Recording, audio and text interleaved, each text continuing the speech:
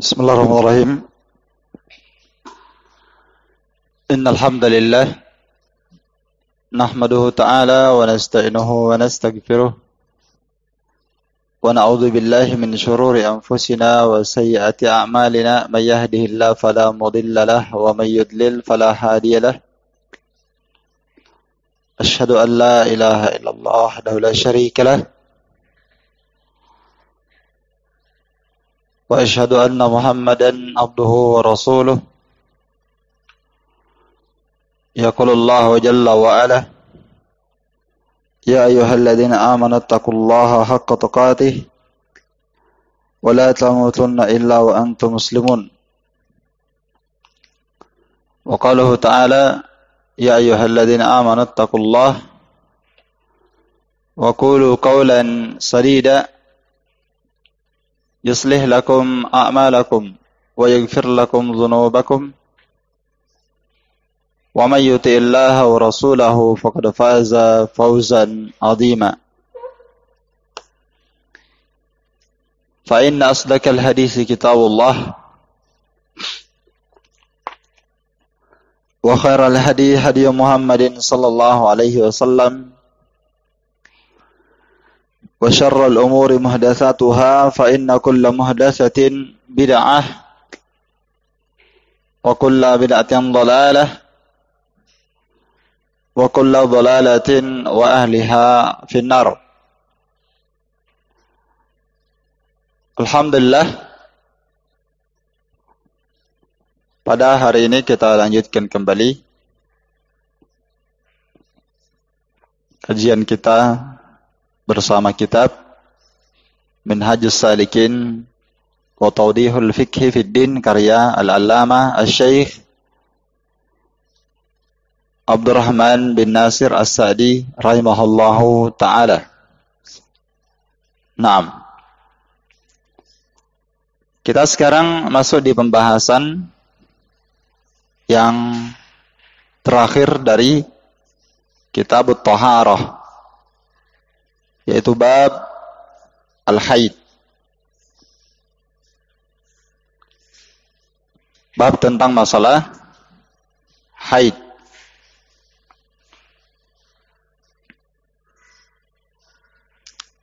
Bab tentang masalah haid ini termasuk pembahasan yang agak rumit, ya, yang agak sulit. Ya, seorang butuh untuk banyak membaca dan butuh banyak bertanya. Dan butuh diulang-ulang. Sampai sebagian para ulama seperti Imam Ahmad rahimahullah ta'ala, beliau belajar tentang ahkamul haid selama 9 tahun. Iya, karena masalah haid ini agak rumit. Taib. Insyaallah ta'ala bersama dengan waktu nanti saya akan menjelaskan ahkamul haid wan nifas sesuai dengan apa yang saya ketahui, insyaallah. Dan di sini juga saya punya tulisan tentang ahkamul haid wan nifas. Kita akan gabungkan dengan faedah yang ada di kitab ini. Taib. Qala Syekh Abdurrahman bin Nashir As-Sa'di rahimahullahu ta'ala, babul haid. Bab tentang al-haid. Kita poinkan permasalahan kitabul haid ini menjadi beberapa poin permasalahan. Antum siapkan catatan saja. Permasalahan yang pertama adalah ta'rif al-haid. Ta'riful haid. Definisi al-haid lugatan secara bahasa adalah as-sailan. As-sailan.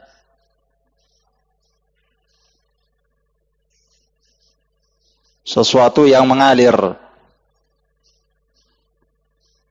Dahulu para ahli bahasa berkata menggunakan kalimat haid bermakna as-sailan. Mereka berkata hadzal wadi idza salah. Wadi itu al-wadi artinya lembah ya. Lembah itu dikatakan hadhah. Maksudnya idza salah apabila wadi itu salah mengalir. Jadi haid secara bahasa bermakna mengalir. Iya.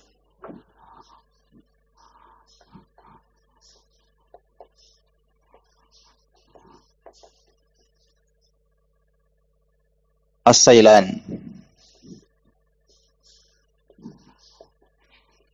Adapun secara istilah syar'i yang diinginkan dengan haid adalah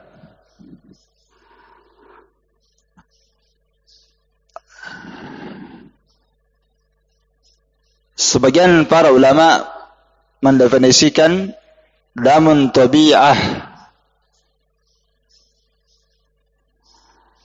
wajibillah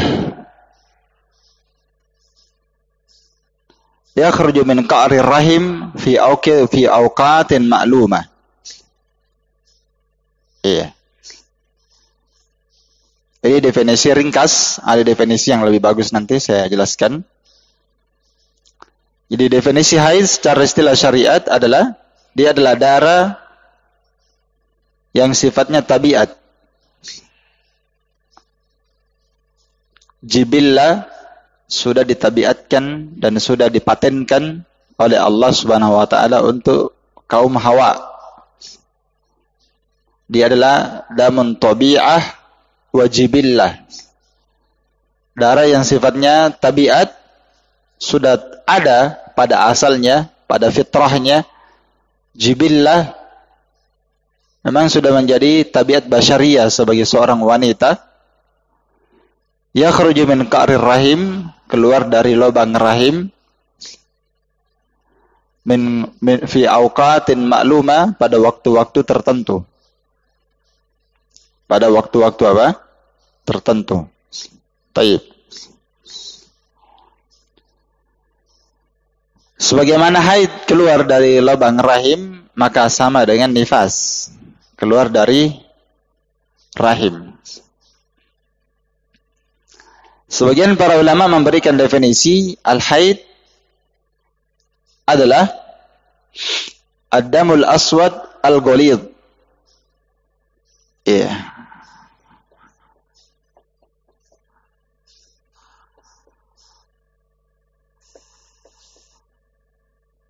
Kata mereka haid adalah ad-damul aswad al-ghalidh. Dia adalah darah yang berwarna hitam dan tebal.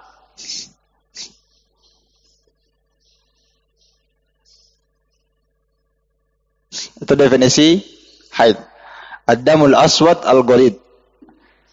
Darah yang berwarna hitam dan tebal. Al-karihatur raihah.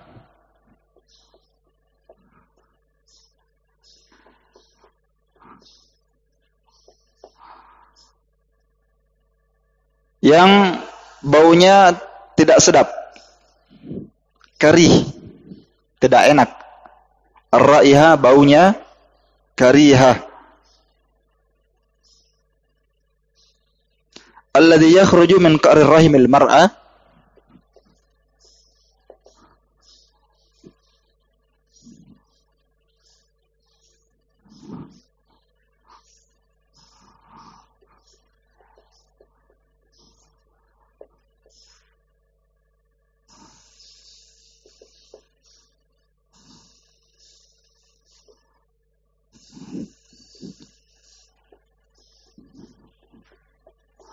Yang keluar dari qa'ril mar'ah atau qa'ri rahimil mar'ah, ya afan.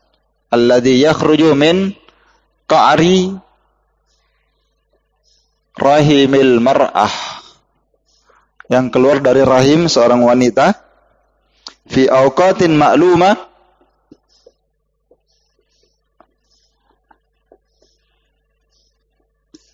pada waktu-waktu tertentu, min gairi maradin wala isabah.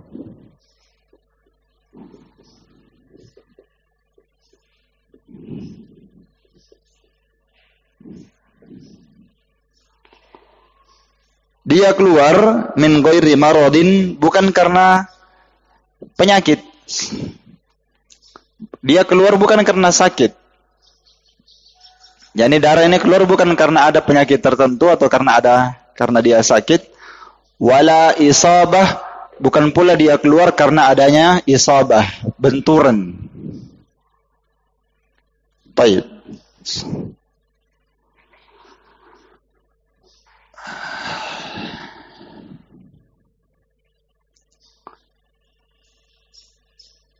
Jadi saya ulang kembali, haid secara istilah syariat yang diinginkan dengannya adalah ad-damul aswad al-ghalid, darah yang berwarna hitam dan tebal, al-karihat ar-ra'iha, yang baunya tidak sedap. Baunya itu lain dengan darah biasa, dia sangat bau sekali. Dan ini adalah tanda dari tanda-tanda darah haid berwarna hitam dan tebal. Alladhi yakhruju min qa'ri rahimil mar'a, dia adalah darah yang keluar dari lubang rahim seorang wanita fi awqatin ma'luma, dan keluarnya pada waktu-waktu yang sudah tertentu. Makanya ada seorang wanita yang haid, ada yang awal bulan, ada pertengahan bulan, dan ada di akhir bulan. Ada yang keluar selama 7 hari, ada yang kurang dari itu, dan ada yang lebih. Itu makna dari awqat maklumah, waktunya tertentu. Yang tahu itu wanita. Min ghairi maradin, dia keluar bukan karena adanya sakit. Wala isabah, bukan pula dia keluar karena adanya apa? Benturan, bukan karena jatuh, ya. Seperti itu. Kemudian para ulama menjelaskan tentang haid ini. Haid ini adalah syai'un katabahallahu ala banati Adam jami'an. Ini saya tambahkan keterangan bahwa haid itu adalah sesuatu yang memang sudah Allah Ta'ala kodratkan untuk seluruh anak perempuan dari anak cucu Adam tanpa kecuali. Semuanya itu memang sudah ditabiatkan dan sudah dikodratkan mengalami haid. Hal ini sebagaimana sabda Nabi sallallahu alaihi wasallam kepada Aisyah tentang haid.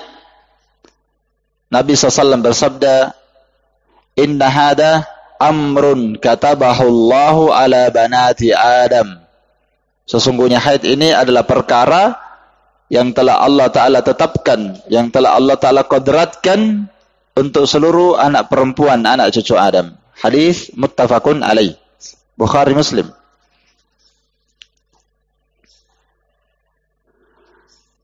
Bahkan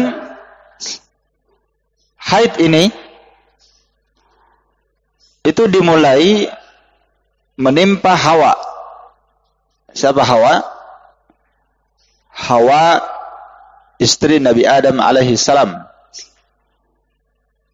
Haid mulai menimpa Hawa awal kalinya yang tertimpa darah haid. Sebagaimana riwayat Ibnu Abbas radhiyallahu taala anhuma, beliau berkata, "Inna ibtida'al haid kana ala Hawa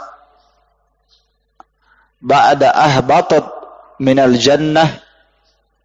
Sesungguhnya permulaan adanya haid itu menimpa Hawa alaihi salam, istri Nabi Adam, setelah dia diturunkan dari surga.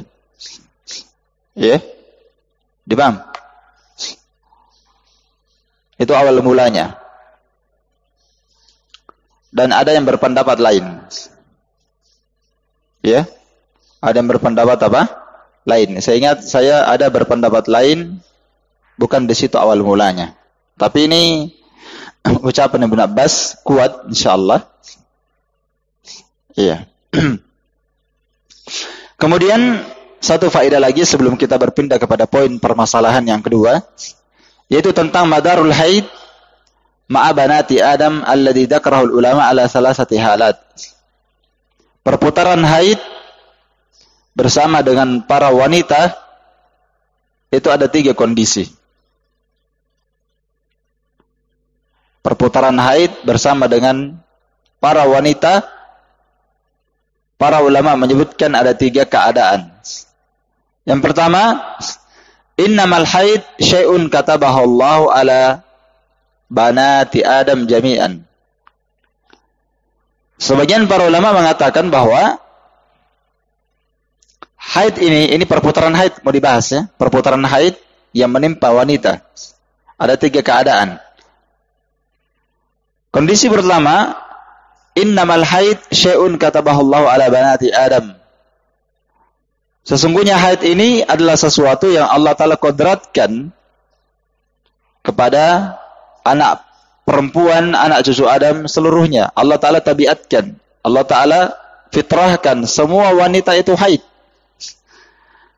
Allah Ta'ala menciptakan haid itu di rahim mereka. Ini yang pertama ya. Itu perputarannya, fungsinya itu haid. Allah Ta'ala ciptakan di rahim untuk apa? Litagdziyatil walad fir rahim waqtal hamil. Untuk apa diciptakan darah ini di mana? Di rahim. Untuk memberikan makan kepada anaknya di dalam rahim di waktu dia hamil. Iya. Di waktu dia apa? Hamil. Yang kedua, madar yang kedua, perputaran yang kedua, darah ini thumma yatahawwal labanan ba'da wiladati. Kemudian darah haid ini berubah menjadi susu setelah dia melahirkan. Berubah menjadi apa? Susu. Jadi tadinya dia di rahim, dia menjadi makanan bagi janin yang ada dalam rahim itu. Setelah itu berubah menjadi susu setelah dia melahirkan. Ya, makanya wanita yang hamil, kenapa kebanyakan dan mayoritasnya itu tidak haid? Mayoritasnya tidak apa? Tidak haid. Karena itu jadi makanan bagi janinnya. Bisa dipaham? Terus, kenapa kebanyakan wanita yang haid setelah melahirkan, ibunya melahirkan anaknya? Kenapa tidak ada lagi yang haid? Karena haid itu berubah menjadi susu, ASI bagi bayi. Kondisi ketiga, idza lam takun al-mar'ah hamilan wala murdian. Untuk wanita yang tidak hamil dan tidak pula menyusui, maka darah itu akan tetap tinggal dan tidak ada tempat penyalurannya. Haid itu apa? Bakiyah. Dia tetap tinggal. Tidak ada tempat penyalurannya sehingga fayakhruju fi awqatin ma'lumah, dia akan keluar pada waktu-waktu tertentu yang sudah menjadi adat kebiasaannya. Sehingga dia keluar pada waktu-waktu tertentu pada kebiasaannya. Ta'rifuhu bil 'ada awid daurah asy-syahriyah. Para wanita tahu hal itu dengan adat kebiasaannya. Sekali sebulan, ya, mereka akan tahu perkara itu dengan adat kebiasaannya dan perputarannya dalam sebulan. Dia tahu ini setiap tanggal ini keluar sampai tanggal sekian. Atau mereka hitung dengan hari, setiap 7 hari di awal bulan, tengah bulan, akhir bulan, mereka tahu hal itu. Ya. Ini bisa dilihat dalam kitab Tambihat, At-Tambihat karya Syekh Shalih Fauzan, halaman 15, ya. Baik. Halaman 15.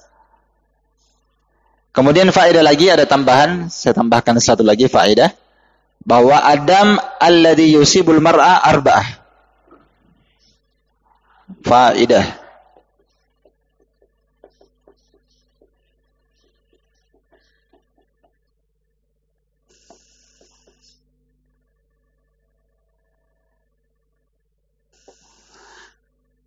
Ad-dam alladhi yusibul mar'ah arba'atun.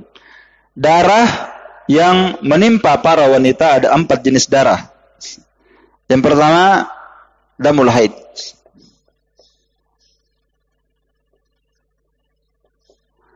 Darah haid. Yang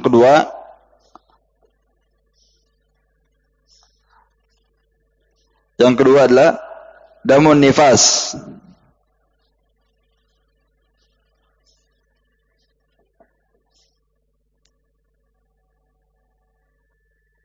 Yang ketiga, damul istihadah.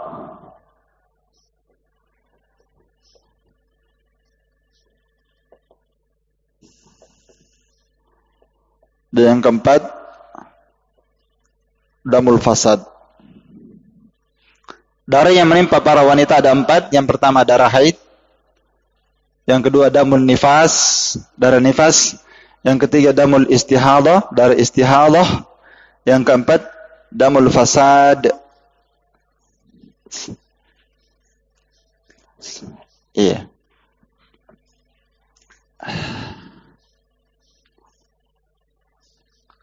Dan yang tertimpa darah, keluarnya darah seperti ini, seperti darah haid yang sudah Allah kodratkan untuk siapa? Wanita. Itu tidak hanya menimpa para wanita sebenarnya. Ada dari kalangan binatang juga tertimpa hal itu. Beberapa jenis binatang. Ya, mengalami keluarnya darah. Dan seingat saya ada sekitar 9 yang kena seperti itu. Ya. Jadi ada juga binatang mengalami hal tersebut. Ada masa dia datang bulan. Baik. Ini masalah yang pertama.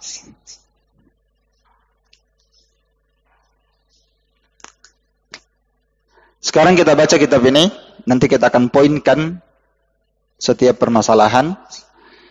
Qala Asy-Syaikh Abdurrahman bin Nashir As-Sa'di rahimahullah taala, wal aslu fid dam alladhi yusibul mar'a annahu haid.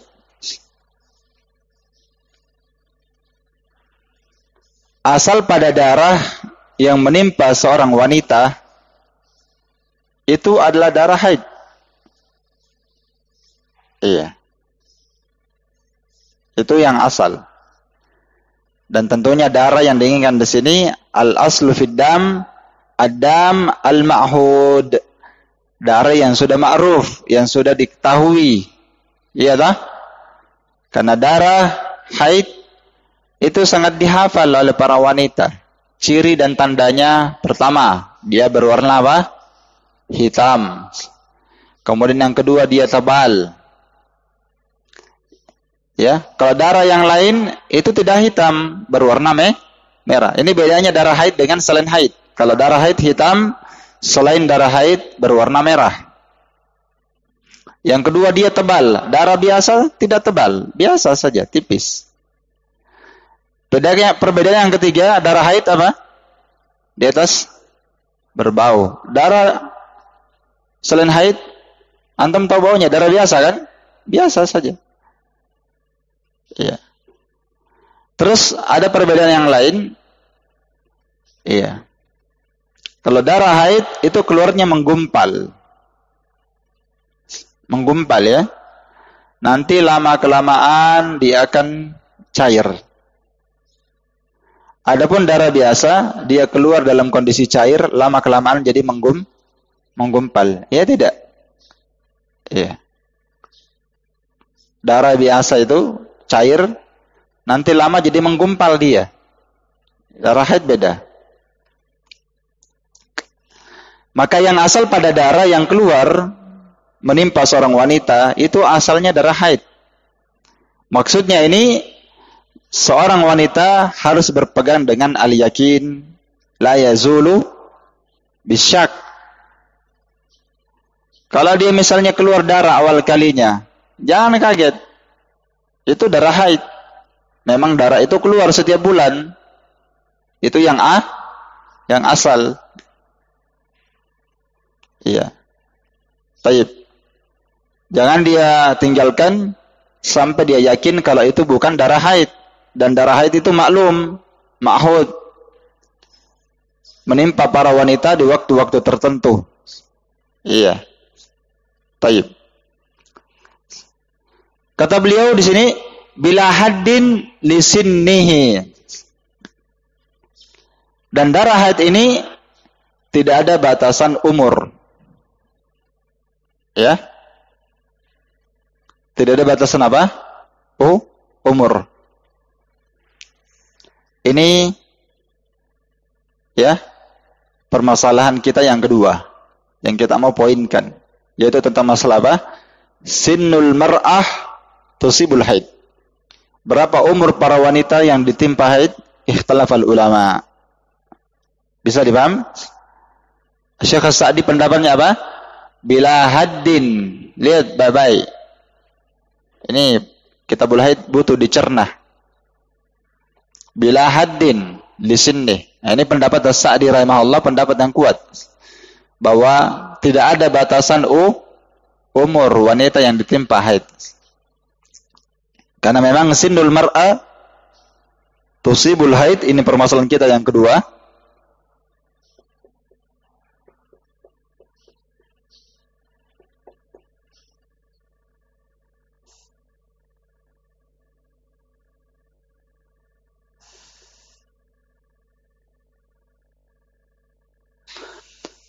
Umur wanita yang ditimpa haid, sinnul mar'a tusibul haid, ikhtalafal ulama, para ulama berbeda pendapat ala kaulain, di atas dua pendapat.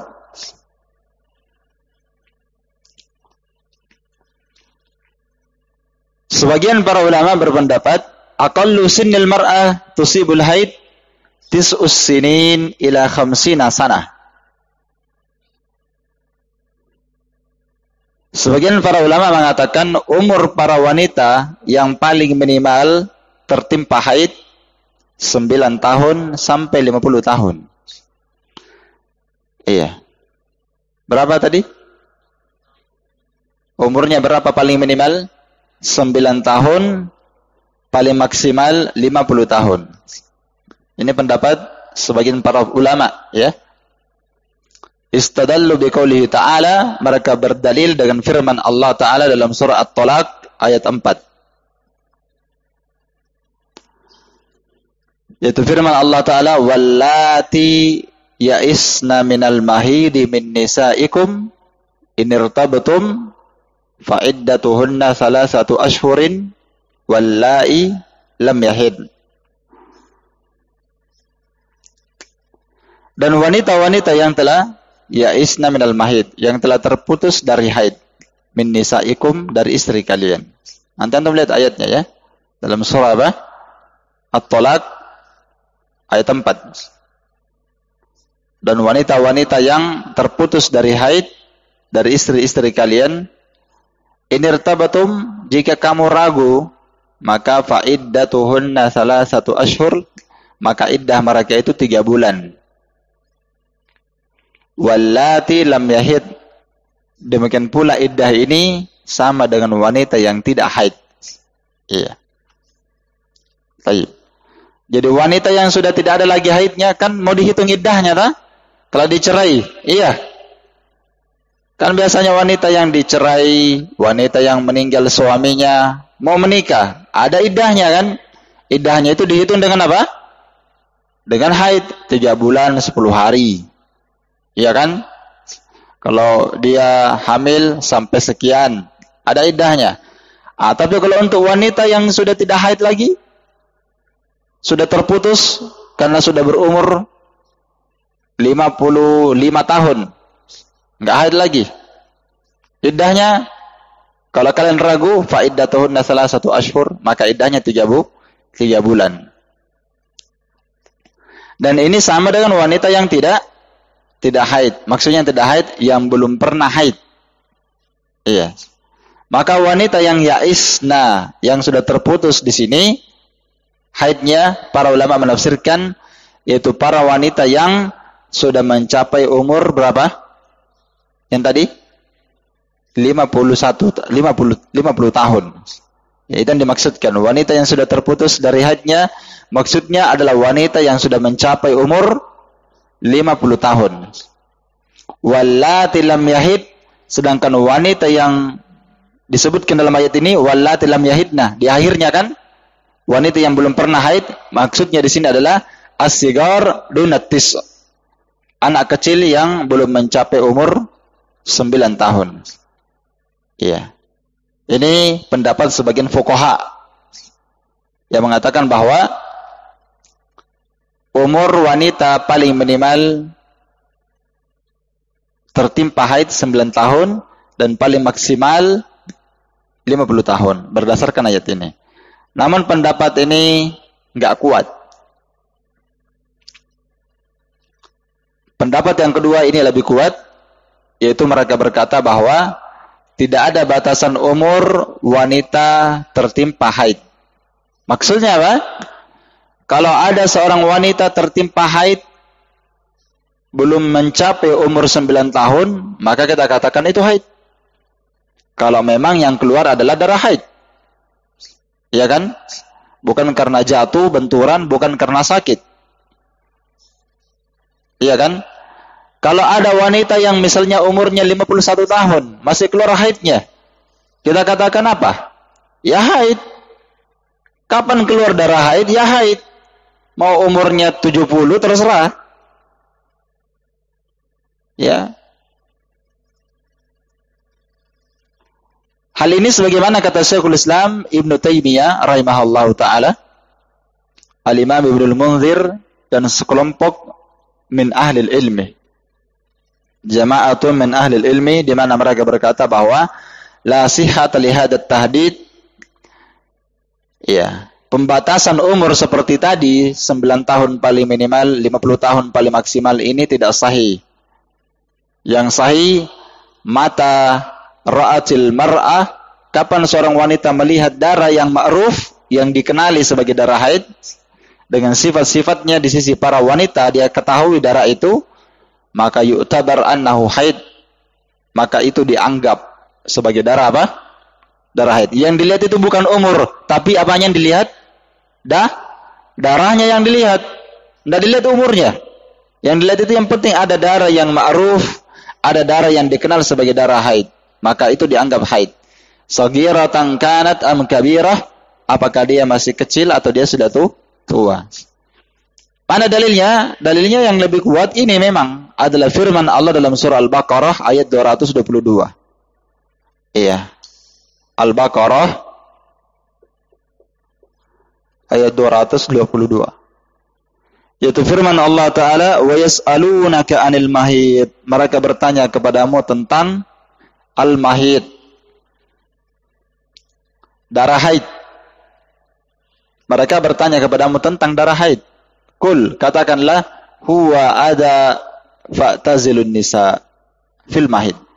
Katakanlah, darah haid itu adalah ada. Ada itu kotoran. Memang dia kotoran, makanya Allah tabiatkan wanita keluar haidnya, sudah keluar kotorannya itu, keluar penyakitnya. Ada itu gangguan ya. Kotoran, gangguan. Dia adalah kotoran, gangguan. Fa'tazilun nisa, maka berpalinglah engkau dari wanita fil mahid, di tempat keluarnya haid tersebut. Maka firman Allah Ta'ala, kalimat kul huwa adha, katakanlah darah haid itu adalah ada, gangguan, kotoran. Ini dalil bahwa apa? Hukmul haid ya mu'allakun bi'illatin wa huwa al-ada. Ini dalil menunjukkan bahwa hukum haid itu terikat dengan illah. Illahnya di sini adalah apa? Ada, gangguan. Sehingga kapan seorang wanita mendapatkan illah ini, yaitu darah haid, maka dia dihukumi haid. Kalau ada haid, maka sabatal hukum. Hukumnya lah lahir. Jadi kita punya kaidah bahwa al-hukmu yaduru ma'a illati. Kan begitu kaidahnya. Hukum itu berlaku bersama dengan illahnya. Ya kan? Taib.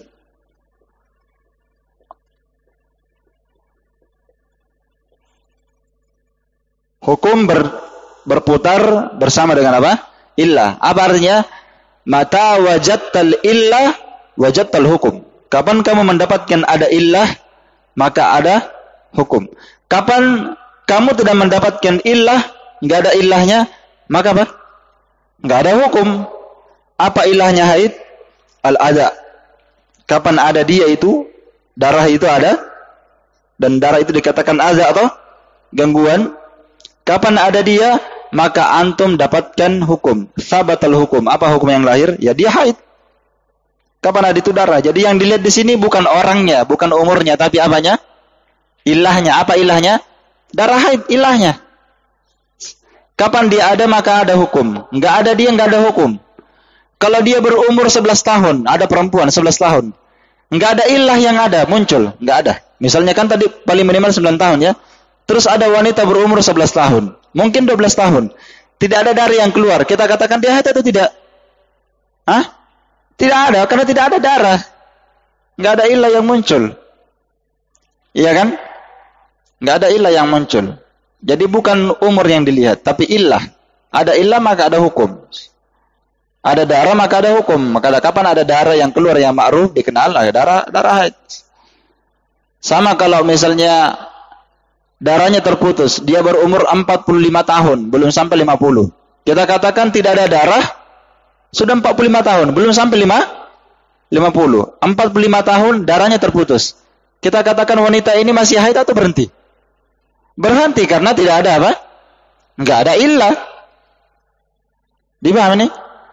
Iya, enggak ada illahnya. Ini pendapat yang kuat insyaallah, yang tadi saya sudah sebutkan. Ini pendapat Syekhul Islam Ibnul Munzir wa jama'atun min ahli ilmi, dan sekelompok para ulama ahli ilmi, dan inilah yang dipilih oleh Syekh Abdurrahman bin Nashir As-Sa'di, dan juga oleh dipilih oleh Syekh Ibnu Utsaimin dalam kitabnya Syarhul Mumti jilid 1 halaman 465.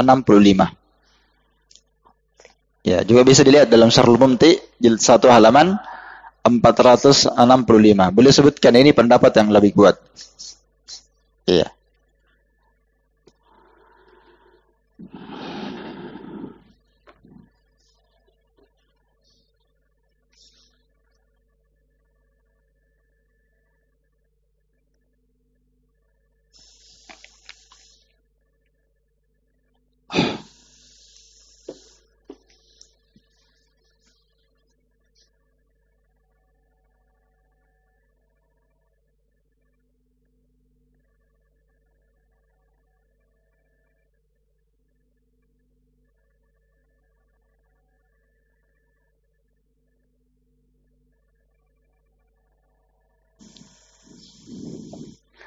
Kemudian kata beliau di matan,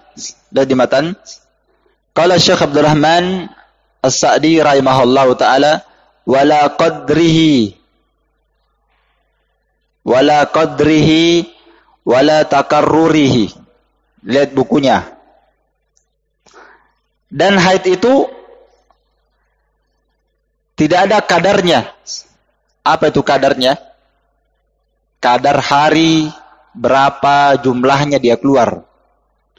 Sehari, 2 hari, 3 hari, 4 hari. Itu makna wala qadri. Itu maksudnya tadi. Tidak ada batasan apa? Harinya. Diperbaiki pahamnya. Nanti keliru. Jadi tidak ada batasan harinya. Mau sehari semalam.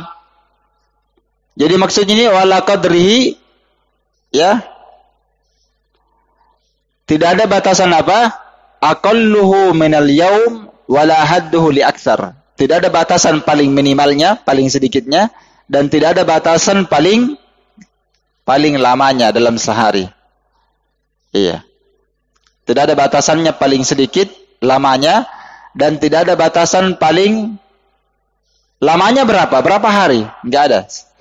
Karena ini memang para ulama berbeda pendapat tentang haddul haid li aqallihi wa katsiri. Ini permasalahan yang keberapa? Masalah yang ketiga. Yaitu apa?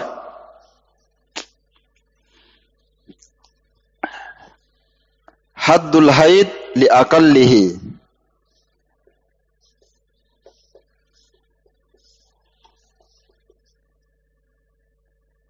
wa katsirih. Batasan lamanya haid. Ya. Haddul haid, batasan lamanya haid, li aqallihi, berapa paling sedikitnya, wa katsiri, dan berapa paling lamanya. Ini ada tiga pendapat di kalangan para ulama. Ya. Ikhtalafal ulama ala salasati aqwal. Maka para ulama berselisih sampai 3 pendapat tentang berapa paling minimalnya haid dan berapa paling maksimalnya. Ya. Ada berapa pendapat? 3 pendapat.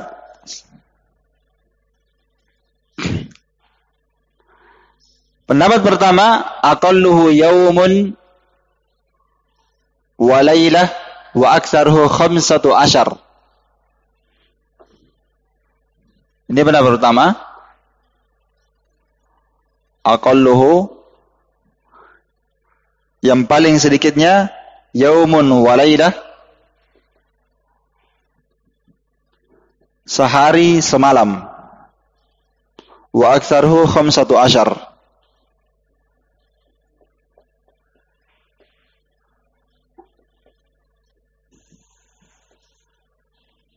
Jadi pendapat pertama dia katakan batasan haid yang paling sedikit sehari semalam keluar. Wa aktsaruhu, dan paling lamanya 15. Berapa itu 15? 15 hari.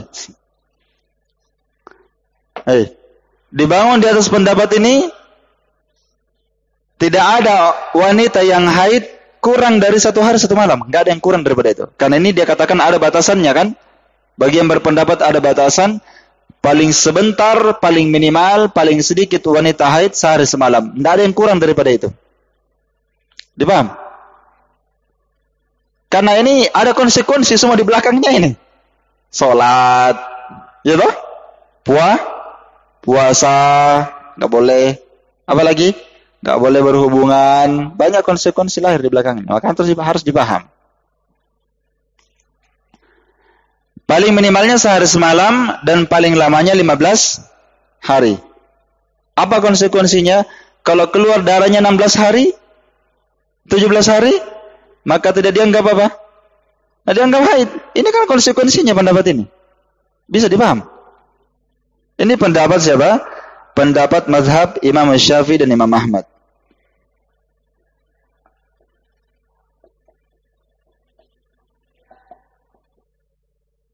Pendapat Imam Syafi'i dan Imam Ahmad. Iya. Kenapa mereka berpendapat seperti ini? Istadallu bi annal adah la tujad aqall min yaumin wa lailah. Mereka berdalil karena apa? Ya mencatat ya. Mereka berdalil dengan alasan karena apa? Adat kebiasaan wanita yang haid tidak pernah didapatkan kurang dari sehari semalam. Iya. Ini kan saya katakan tadi mereka belajar kitabul haid itu bertahun-tahun. Sampai Imam Ahmad saja belajar kitabul haid itu berapa? 9 tahun. Imam Malik bahkan belajar itu lama juga. Sampai beliau dalam memberikan hukum haid itu beliau bertanya kepada perempuan. Ditanya perempuan semua itu. Gimana kalau begini? Karena ini masalah tidak ada urusannya laki-laki di situ. Jadi mereka nggak tahu. Jadi mereka harus bertanya. Bagaimana kalau begini? Mereka jawab begini. Kadang mereka jadikan itu sebagai dasar hukum. Iya. Walaupun ini bukan seluruhnya dasar hukum di situ, tidak ya. Mereka gabungkan dengan ilmu mereka, ijtihad mereka. Jadi dari mana mereka tahu ini? Pasti mereka pelajari kan. Tidak pernah didapatkan adat kebiasaan wanita kurang dari sehari semalam. Tidak pernah. Fa idza lam tujad adatun falyakun aqalluhu yauman wa lailah. Kalau tidak pernah didapatkan ada adat wanita haid kurang dari sehari semalam, maka berarti kadar paling minimalnya haid sehari semalam. Nah, itu namanya ijtihad. Iya. Pendapat kedua, aqalluhu salasatu ayyam wa aktsaruhu asyarah.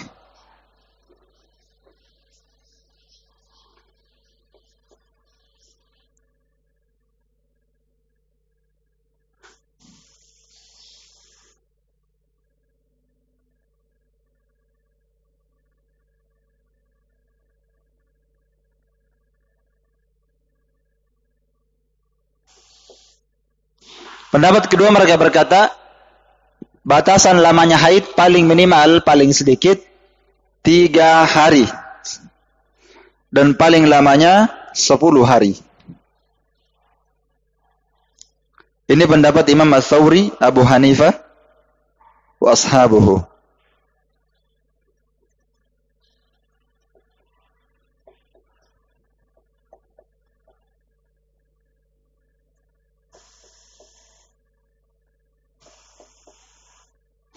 Ini adalah pendapat Imam Ats-Tsauri dan Abu Hanifah dan pengikutnya. Mereka punya dalil. Ada hadisnya. Iya. Wastadallu bihadis, mereka berdalil dengan apa? Hadis. Apa hadisnya bunyinya? Bunyinya aqallul haid salasatu ayyam. Masya Allah. Aqallul haid salasatu ayyam wa aktsaruhu asyarah. Langsung lafadznya tegas. Katanya di situ berbunyi, haid yang paling minimal salah satu ayyam, 3 hari, wa aktsaruhu asyarah, dan yang paling banyaknya 10 hari. Kalau seandainya hadis ini sahih, nggak ada berjitihad di sini. Iya kan? Kalau seandainya hadis ini apa? Sahih, nggak perlu ada khilaf.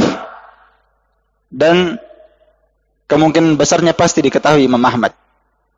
Iya kan? Imam Ahmad paling banyak di antara seluruh mazhab Imam 4, Imam Ahmad yang paling banyak menghafalkan dan mengumpulkan hadis. Iya. Akan tetapi hadis ini apa? Dhaif. Di dalamnya terdapat rawi yang bernama Hammad ibn Minhal wa huwa majhul, dan dia adalah seorang rawi yang majhul.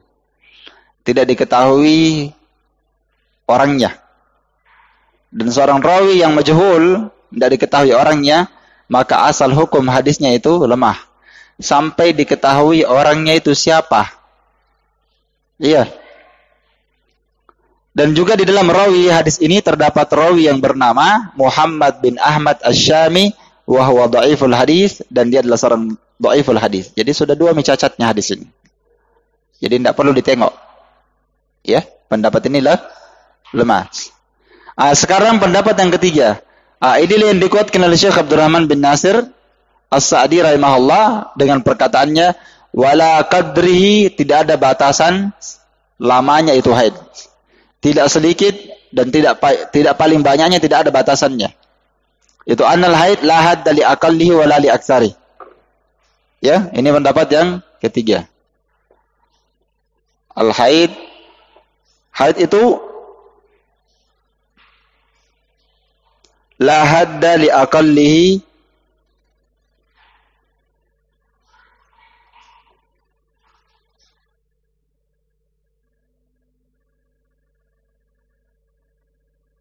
wala li aktsarihi. Haid itu tidak ada batasan li aqallihi untuk jumlah paling sedikitnya, lamanya, dan tidak ada batasan paling lamanya. Apa alasannya? Li'anna al-haid warada fi syara' mutlaqan. Itu alasannya. Karena haid ini warid, datang penjelasannya dalam Quran dan apa? Sunnah. Penjelasannya mutlak saja. Penjelasannya mutlak. Tidak ada penyebutan batasan. Bahkan sudah kita sebutkan tadi dalil. Jadi sebenarnya dalilnya ini, pendapat ini sama dengan dalil yang saya sebutkan tadi. Yaitu firman Allah Ta'ala dalam surah apa? Al-Baqarah 222.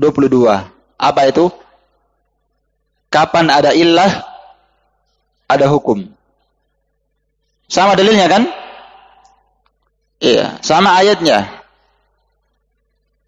Yaitu firman Allah Subhanahu wa taala, "Yas'alunaka 'anil mahid." Mereka bertanya kepadamu tentang wanita yang haid. Qul huwa ada. Katakanlah haid itu adalah ada gangguan. Ini namanya illah.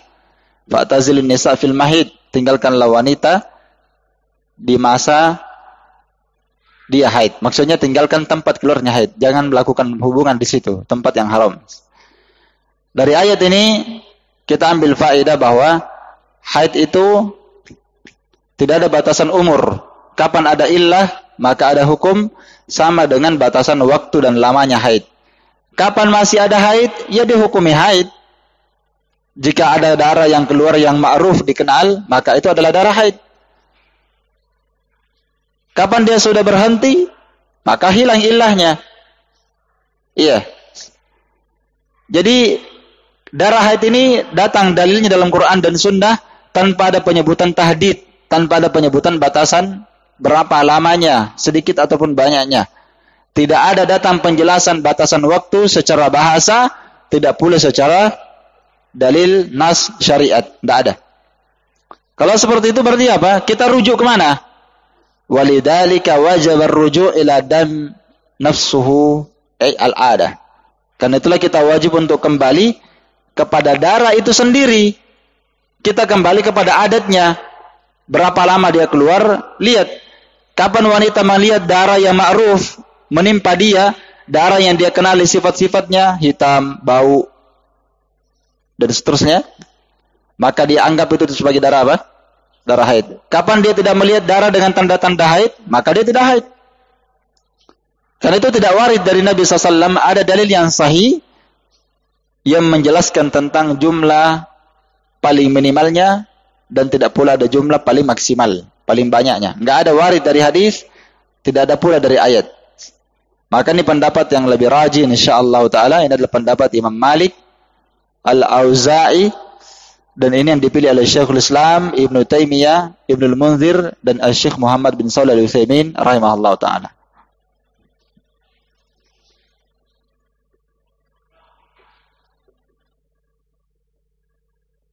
Ini mazhab Imam Malik wal Auza'i. Pendapat Imam Al-Auza'i wa ikhtarahu Syekhul Islam Ibnu Taimiyah.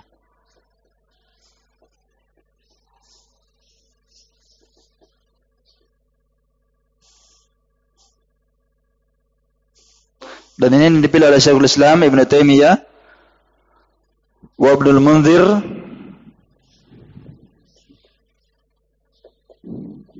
wa Ibnu Utsaimin. Ya, ini yang dipilih oleh Syekhul Islam Ibnu Taimiyah wa Ibnul Munzir dan juga Ibnu Munzir dan siapa? Syekh Ibnu Utsaimin rahimahullahu taala. Baik.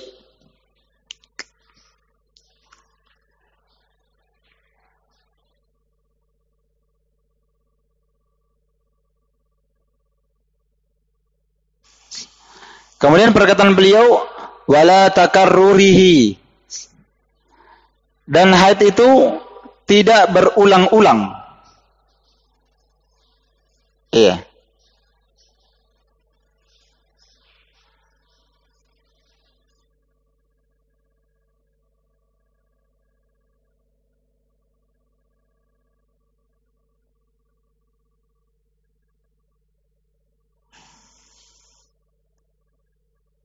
Maksudnya seorang wanita kapan dia melihat darah tersebut, maka wajib diikat dengan hukum syar'i. Wajib diikat dengan apa? Hukum-hukum syar'i. Darah tersebut. Gimana maksudnya? Kalau darahnya itu ya seperti yang sudah saya sebutkan tadi, jadi mau diikat dia, masalah dia berkurang, dia bertambah, dia maju, dia mundur, tetap dihukumi berputar di atas hukum syariat. Kapan dia ada? Dia ada. Tidak ada? Tidak ada. Dia berputar di atas hukum syariat. Sama penjelasan kita tadi ya, dalam surah Al-Baqarah 222. ada illah, sabatal hukum. Maka hukum ini terikat dengan illahnya. Illahnya adalah apa? Al-ada. Sehingga tidak ada batasan waktu, batasan lama, batasan umur, dan tidak sabit dari Nabi SAW tentang hal tersebut. Iya.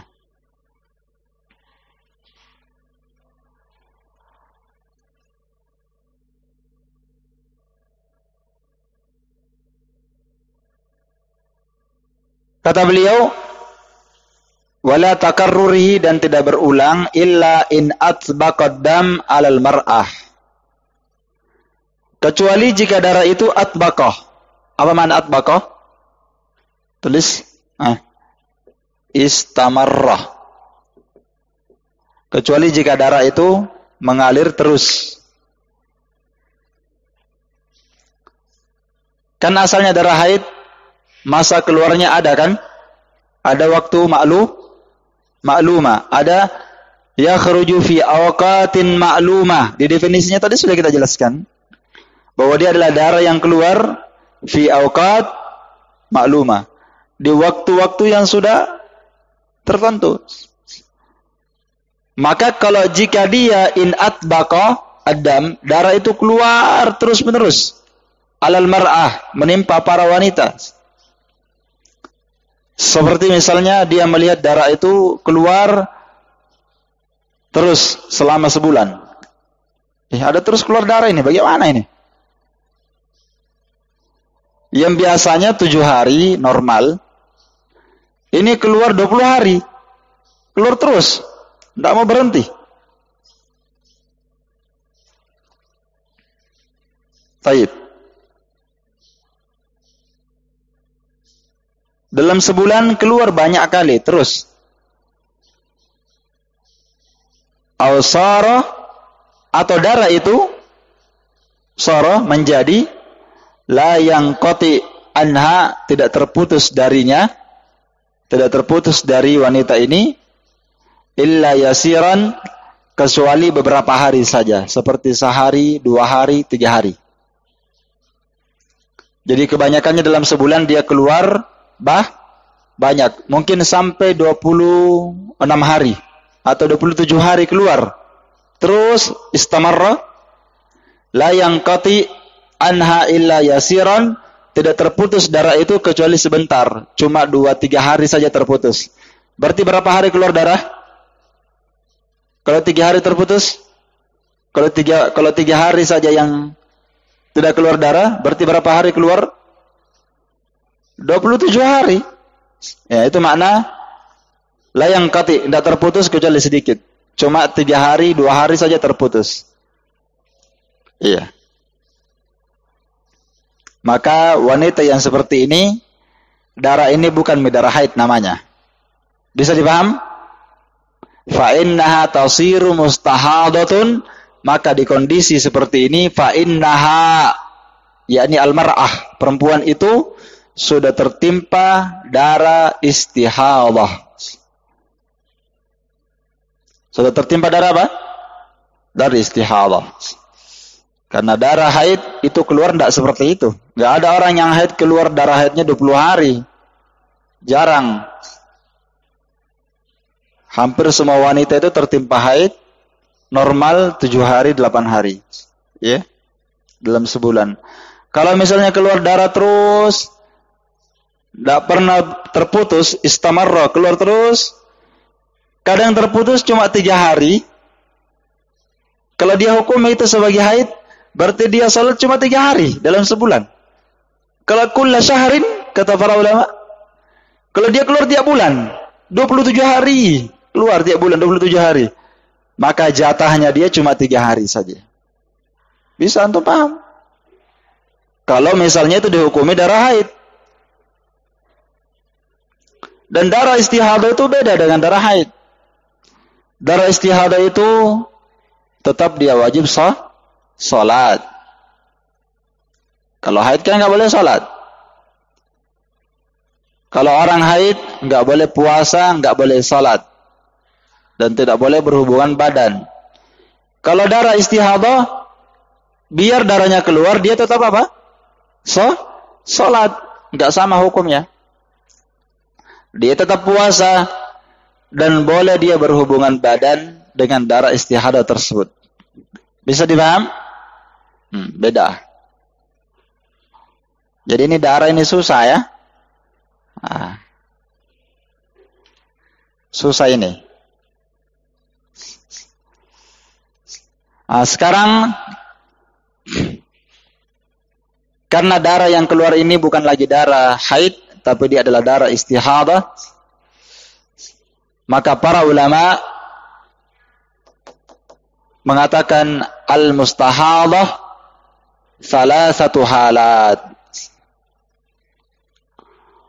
Wanita yang tertimpa darah istihadah itu tidak lepas dari 3 kondisi keadaannya. Iya. Baik.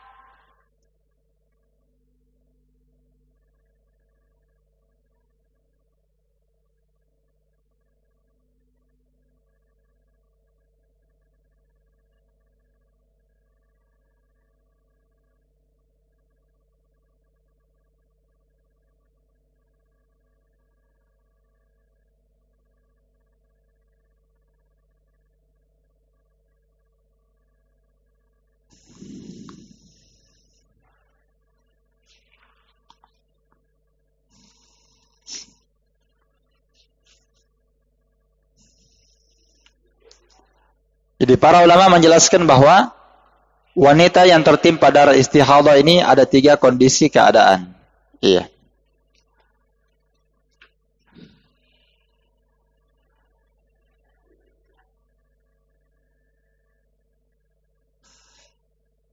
Tentang ini insyaallah ta'ala nanti saya jelaskan pada pertemuan akan datang ya. Tentang al-mustahadah salah satu halat wanita yang tertimpa darah istihadah ada 3 kondisi keadaan. Insyaallah ta'ala besok saya jelaskan ini. Iya. Wallahu ta'ala a'lam bis-shawab. Naktafi bihadzal qadar. Subhanakallahumma wa bihamdik asyhadu an la ilaha illa anta astaghfiruka wa atubu ilaik. Walhamdulillahirabbil alamin.